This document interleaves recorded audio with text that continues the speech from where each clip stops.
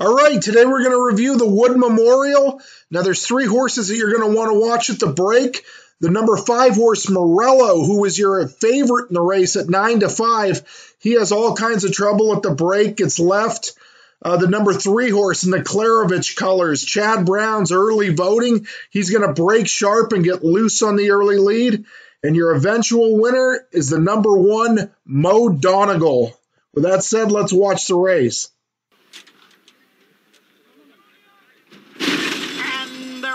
And it was a hesitant beginning for number 5, Morello, who is last in the early going. Early voting is out for the early lead. AP Secret's on the outside, and down at the rail it is a Golden Code. Steadying there just a bit with Skippy Longstocking as they go around the clubhouse turn. To his outside is Baris. Then it's a break of 2.5 lengths to a Long Term, who races in 6th. Mo Donegal is down at the rail in 7th. And Morello is the trailer in 8th as the 3-year-old Colts head for the backstretch. The opening quarter was run in 23 and 4/5 seconds. And it is early voting, setting the pace here and leading by a half length. AP Secret keeping up the pressure on the outside in 2nd. And then it is Baris and Golden Code. The two of them are 3rd and 4th. The 2 New York breds are 3rd and 4th. Then 2.5 lengths back to Skippy Longstocking. Mo Donegal is down at the rail. Long Term is coming on through. And Morello continues to trail right now about 7 lengths from the lead. The half was running 47 and 3. And it is early voting on top as they go around the far turn. Early voting 3/4 of a length. AP Secret is in 2nd. Baris is next in 3rd. Skippy Longstocking runs in 4th. And now Mo Donegal begins to pick it up. Mo Donegal is gaining ground towards the inside. Morello is now up to 6th, but with an awful lot to do as they hit the top of the stretch. 3/4 went in 1:11 and 2. It is early voting, trying to take them wire to wire here. Early voting in front. Mo Donegal comes on through down on the inside to grab 2nd. It is early voting in front. A challenge here from Mo Donegal. Early voting trying to hold on with a 16th to the finish. Mo Donegal bearing down on the outside. It's Mo Donegal and early voting, and it is Mo Donegal. Mo Donegal won the Remsen here as a 2-year-old, and he comes back to win today's 97th running of the Wood Memorial. All right, you're going to see the number 5 horse, Morello, here blow the start. He actually loses a shoe, and Steve Asmussen says he come out of this race with a foot issue. So poor start there, cost the favorite Morello the race. Mo Donegal, who's usually a slow starter, didn't break quick either. The horse who broke really good is the speedy early voting. He had a great start. Jose Ortiz is able to get him to establish a loose lead going into the first turn. All right, down the backstretch here, and you see Mo Donegal making this winning move. He's going to split horses. Instead of going outside to 6, Rosario is just going to stay inside, save the ground, and hope to get a split. And he is going to get a split through the lane as AP Secret, the gray, can't keep him down. He's going to split. He's going to come outside of early voting and wear him down in the stretch.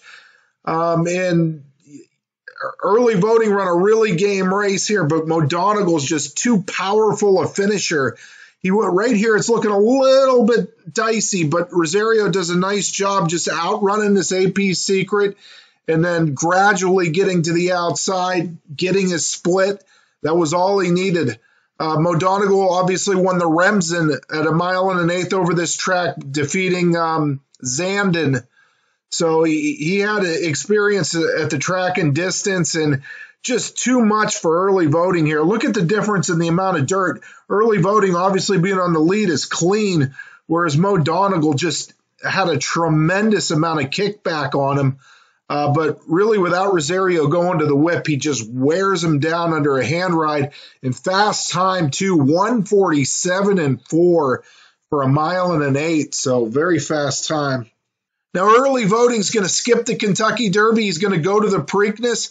That's Chad Brown and Klarovich Stables. So I believe Klarovich Stables' background, I think he's from that Baltimore, Maryland area. Grew up in Baltimore, so the Preakness probably an important race for him. And I know he's won it before with cloud computing. You have to think early voting's got a better shot in the Preakness than the Derby, so logically you could see why they decided to skip the Derby and wait for the Preakness. But Mo Donegal is the one horse out of the Wood Memorial who will be going to the Kentucky Derby. And you see his past performances right here. Third in his debut, beat Zandon by a nose in the Remsen. And then in the Holy Bull, which we're going to watch, he was third, beaten 4.5. You see slow break. It said, I just wanted to show you the comments. Step slow start, off step slow, bumped break, slow break.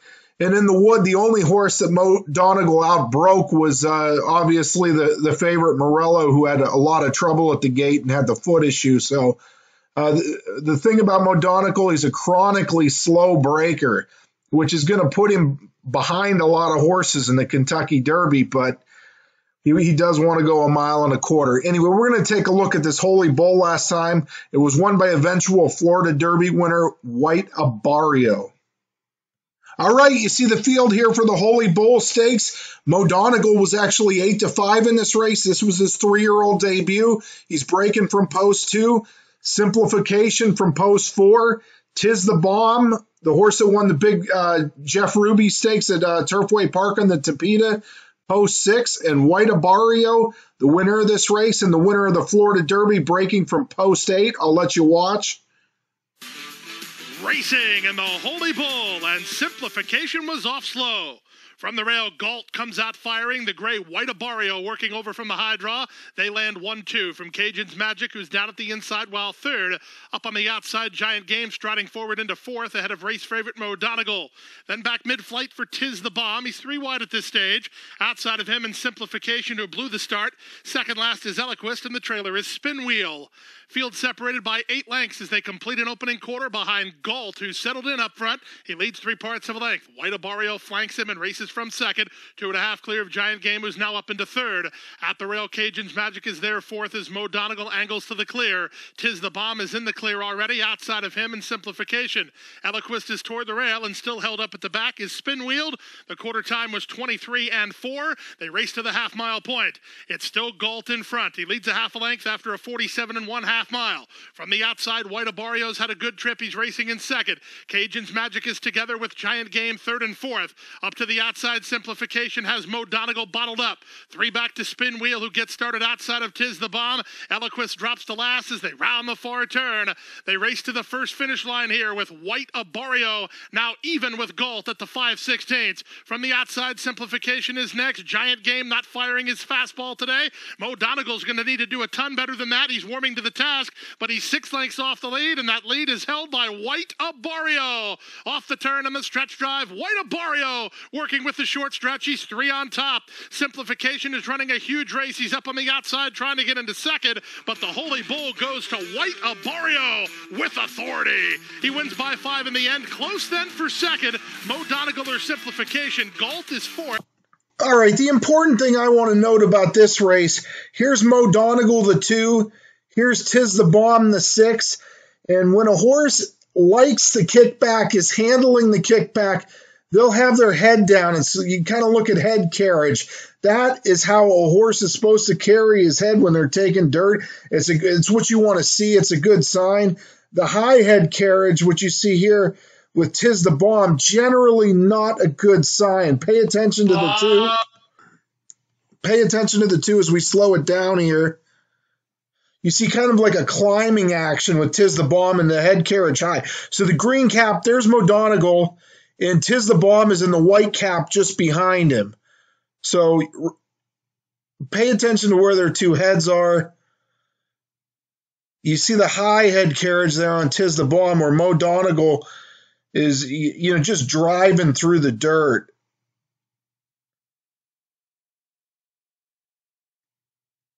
All right, and the final thing to note about this race is this was a short stretch race at Gulfstream, so it was run to the first finish line. So Mo Donegal in his comeback race here had less stretch to work with. He looked like he was, might not even, do better than fourth, but he really kicks it in gear here very late, and you see him doing his best running literally right under the line. So right here, they're inside the 16th. They're coming to this first finish line, and Mo Donegal, right now, it looks like it looks like he might be fourth or fifth, but he's really going to get in gear here. And he does finish best of all, just missing simplification for second.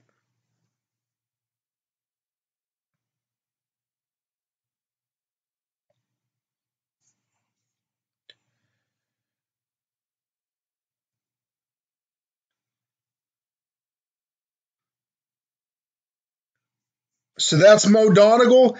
He's going to want every yard of the 1.25 mile distance.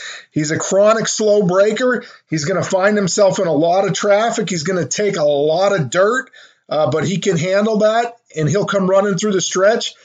How big of a piece he could get, that remains to be seen, but he's a horse that is definitely a factor in exotic wagers. I think you got to have him underneath on your ticket. If they go too fast early, a horse like Mo Donegal could get a good piece late.